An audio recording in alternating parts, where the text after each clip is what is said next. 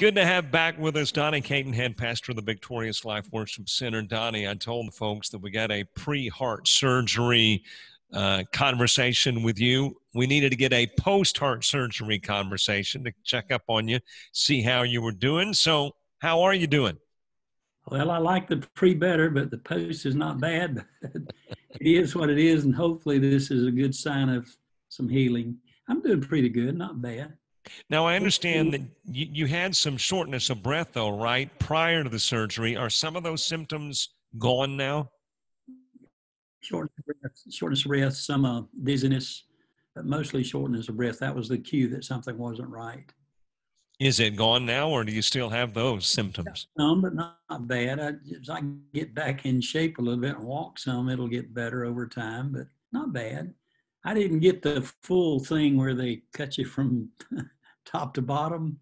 I only got about a 3-inch scar up in my chest and then a couple of drain tubes coming out that I have to deal with. But the drain tubes have been gone about a week now, and the chest is healing up fairly nicely. And every day's a better day. Last night's the best sleep I've had since I've been home. So looking good. Well, here's the first thing I am not going to ask. I don't want to see the scars. I just thought I'd go ahead and tell you. We don't want to see those scars. Well, I don't have any zippered legs. A lot of those guys get the zippered legs. They didn't do anything to my arteries. They just did my aortic valve. But really much better, a little thinner, about 27 pounds down, but needed to lose some weight. So it's a good thing. Let's go back, because a couple of weeks ago when we talked to you, it was only a day or so later. And at that time, you didn't know for sure when you were going to have the procedure. And about a day or so later, you do have the operation. And I know there's always some anxieties related to a surgery. Were those anxieties, were they qualified by what happened in the procedure? Well, I've been waiting since probably January to have this surgery. And so the anxiety was pretty much over with. I was just ready to get it over with and get done with it. But not that bad. I trusted greatly in my Savior, Jesus. And then I trusted in Dr. Sandwith, who's an excellent surgeon. I have no complaints at all about my surgery. It really went well. Everything was what's the word they use, by the book. Everything went perfect. But, I've had a couple of complications, but nothing major. Can you tell us about the complications, or are they just routine stuff? Well, I got one of my places where my drain tube came out is cracking open a little bit. We're concerned about that. And then I did have a little bit of soreness in my right breast. I think some of it maybe, they give you one of those hugging pillows, but they really don't want you to spend all your life hugging that pillow. So I slept with that pillow and kept that pillow all day long. And I hugged that baby. Every time I was going to cough, I hugged it. But even when I wasn't coughing, I hugged it. That may have caused some of the problems with my soreness in my breast, but who knows? Now, what about more procedures? Because from what I understand, there's going to be a little more that you've got to go through before you're completely repaired. Well, I don't really know that I understand everything, and my wife's in the other dining room. She'll probably come and correct me. But from my understanding, talking to the doctor, only about 35% of my heart was actually functioning. Through the aortic stenosis, I had what they call a thickening of the muscle of the heart. And so he said if my heart function didn't improve, that I would have to have a pacemaker. And the doctor came in and talked to me about that, a different surgeon. And he told me that he probably would do a pacemaker and a defibrillator at the same time if they have to do that.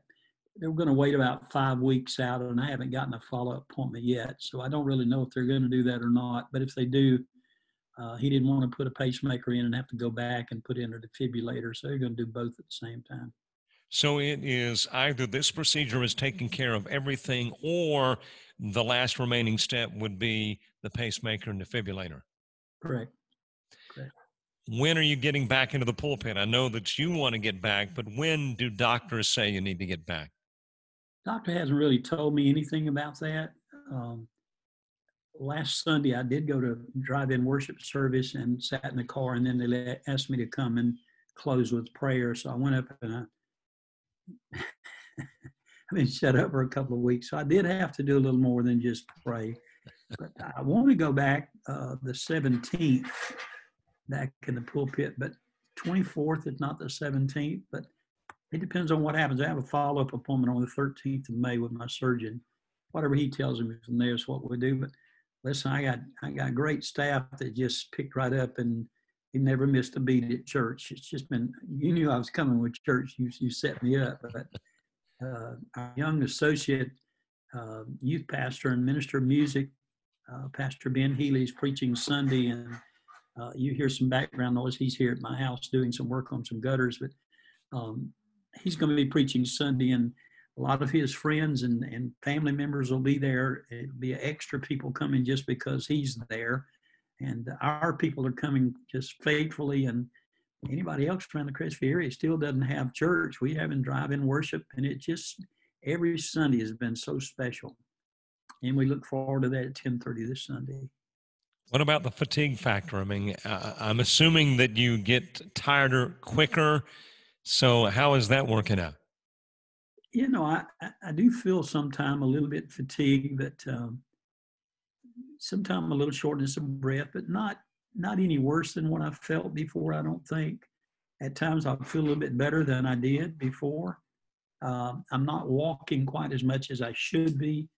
And of course, I don't start a cardiac rehab program until about 5 weeks out, 6 weeks out. So I'm really just, supposed to pace myself, kind of do as I want to do, and catch a nap every now and then during the day. Eating pretty good, but Miss Karen's keeping me pretty regimented with my diet. So all in all, we're having a good run with this thing. We're spending a lot of time together at home. We haven't. Neither one of us are pinned to the wall in the mornings when we get up. So it's been nice. She's been a great caregiver. I'll tell you, she's a great school teacher, but she could have been a nurse. She doesn't like the stuff that nurses go through, but she is a good nursing care. She's very, very good at it. Well, I'm glad to see that you're getting the best of care, and that you got the best of care at the hospital there in Fort Walton where the procedure is concerned. And hopefully when this is all done and over with, whether it includes the pacemaker or not, that you're up to full speed and got about, 30, 40 years to go. Well, the wonderful thing is, and I want to give a plug to the Fort Walton Beach Medical Center, because I had the option to begin with to go to UAB, and of course UAB didn't want me there because of the virus. But Dr. Eric Sandwith he's done 6,000 heart surgeries, 6,000 plus now because he's done mine, but he's just an excellent surgeon. I was told before I went in that he would go in, and after you're just put to sleep, he lays his hands on all of his patients and prays for them. But the ironic thing, when Karen and I got there that morning of the surgery, the anesthesiologist came in, went over all that he was going to do, and then he called Sister Karen's sweetie and called her over and took her hand, took my hand, and he just prayed. Of course, Dr. Aldenay is my cardiologist, who's a great friend of mine and great cardiologist, Christian man. And then Dr. Sandwith, Christian, this guy praying. And then I had a Dr. Ross in the hospital as my hospitalist, fine Christian man. Everybody that took care of me at Fort Walton, I have zero complaints about the nursing care. I did not have to call back and say, come down here, I need somebody. They were on the spot. The only problem I had was with the food, and it wasn't the hospital's fault. I was a day from coming home before I found out what the problem was. It was Dr. Sandwith and his diet, because he would not let me have off the menu. He orders for you.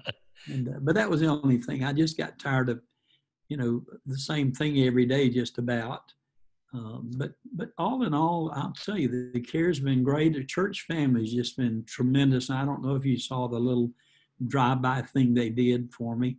Put me out in the driveway, and they drove by in a little parade with a police escort. It was really nice. And then they've just been so good to us. They're feeding us, and they're doing heart-healthy diets. To the most part, it's been really, really good. They come 2 or 3 days a week. Somebody brings us dinner at night, and it's I'm kind of enjoying this. If I wasn't for being sick, I would really enjoy it.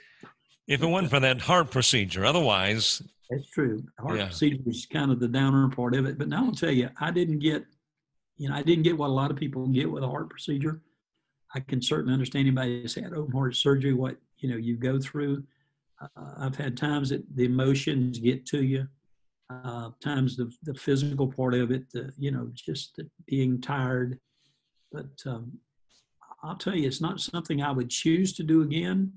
But if I had to do it again, I'd do it the same way I did it, because care was really great. And the church family has been great. The community's been great to us. We've had, the community's been very responsive to us.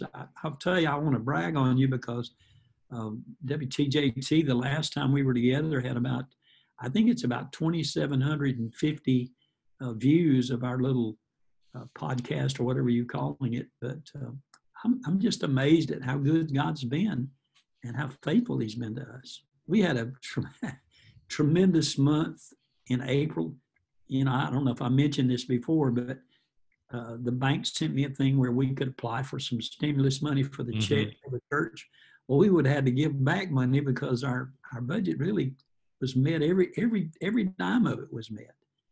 So we're excited about what God has. We're going to come out, hopefully.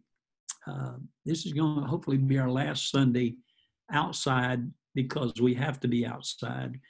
We hope to move back in Mother's Day. Associate Pastor Robert Pace's wife, Sister Net's going to preach that Sunday morning on the 10th of May. And then the 17th, I hope to be back. If not, maybe the 24th.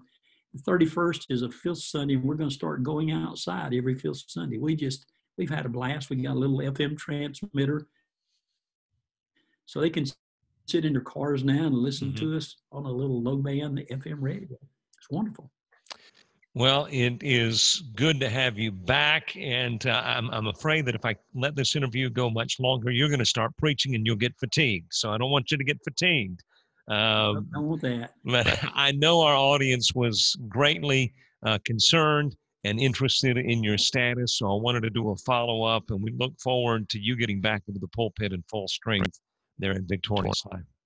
And I appreciate that. I had so many tell me that the updates that you gave on WTJT were wonderful. And for those folks that listened up in Greenville, Alabama, I haven't met a lot of you yet, but we're glad to have that station on board with us, and just look forward to a great 30 more years with WTJT. Sounds good. Donnie, we'll be talking soon.